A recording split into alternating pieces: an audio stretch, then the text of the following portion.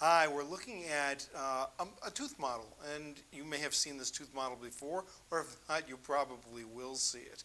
This is a model of a tooth, this is a tooth, and this is a dental implant supported tooth.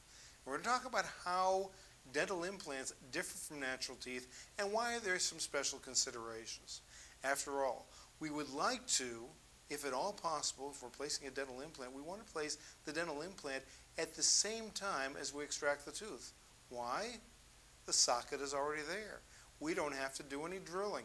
And who wants to have drilling done when you don't need to have it done? But there are differences in the shapes of natural teeth and dental implants, and there's some special things that we have to do which will actually benefit you. So what I'm going to do is just take the crown off of this natural tooth, and I'll take the crown off of this natural tooth, and there's something you'll notice right here. You'll notice that the shape of the tooth is oval.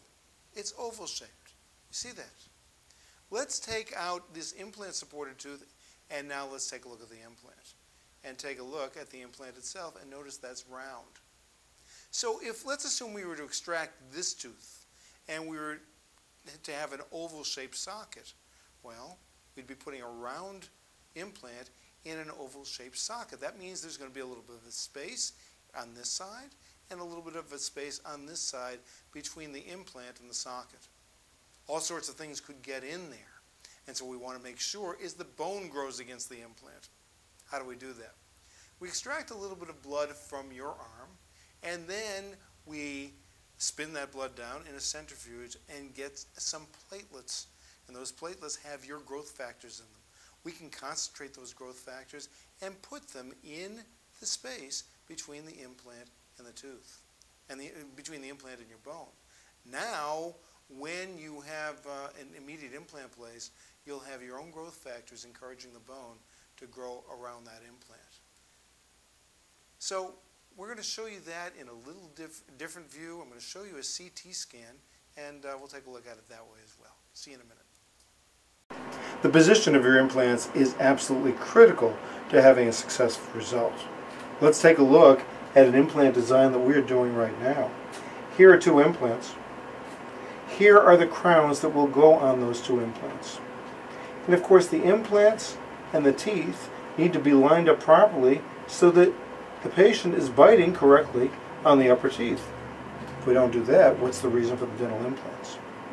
So if we take a look at this section right here, what you're looking at is a cross section of one of those implants, where this is the cheek side of the bone, this is the tongue side of the bone. Notice where the implant has to be in order to line it up properly with the upper teeth. If I put the implant in here, it wouldn't be in the right position. And look at where the implant has to be. Here's the bone right here. It's absolutely critical that the implant have the correct depth as well as the correct dimension from outside to inside to be sure that things line up properly. There's only one way I can do that well, is number one, design this on the CT scan, and then make a surgical guide which will help me line up the implant in the correct position. So once we have the implant design on the software, we have our laboratory in California make this surgical guide. And you may be able to see this. There's a little sleeve right here. So that when I put my drill in, I'm drilling in the exact place where that implant is supposed to be sure that it lines up properly with the bone and where the future teeth are going to be. Surgical guides are absolutely critical in several cases, or in many cases, in order to be able to be sure that the implant lines up both with the teeth and the bone. And it's up to us to work together to make sure we have the best result possible. One thing that we've taken advantage of recently is a new technology. Actually, it's not so new. It's been out for about 9 years. It's the all zirconia implant. It's called the CeraRoot implant. Now, for those of you who are looking for a metal-free solution, there is an all zirconia implant. There's no metal in it whatsoever. For those of you who are looking for aesthetics, that's also a reason to think about a zirconia implant. I want to show you first what a titanium implant looks like. And here's a titanium implant here. You can see it's gray, it's metallic, and of course titanium is the mainstay of dental implants. That's what we've been using for the past 30 years. Now, the nice thing about titanium is that it's used for hips, it's used for knees, and the acceptance rate in the body is very, very high. And certainly we'll be using titanium implants for many, many years to come. But if we want to take a look at something that may be just a little bit different, this whiter implant is an all zirconia implant.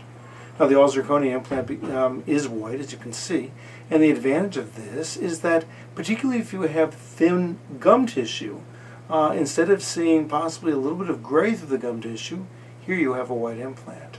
And that white implant may be more cosmetic for you. So we'll be showing you the white implant, the Ceraroot implant. We've been using those for a year, primarily on out-of-town patients who are requesting it. So there you have it. The technologies that are here are technologies that we've brought to you in order to make things more predictable for you.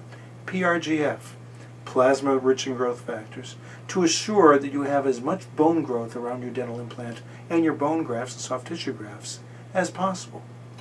The surgical guide, making sure that we design your dental implant prosthesis on the software to make your surgery go more predictably and to line the implants up as perfectly as possible. And finally, the Ceraroot implant, the all zirconia implant, which may improve aesthetics, particularly in thin gum tissue cases. We'll be happy to talk to you more about this as you proceed with your examination visit. Thanks for coming in.